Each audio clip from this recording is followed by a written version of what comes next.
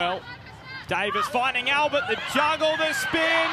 She crashes over the PNG captain in multicultural round. She talked about what her heritage means to her. She scores on an important day for the Dragons and herself.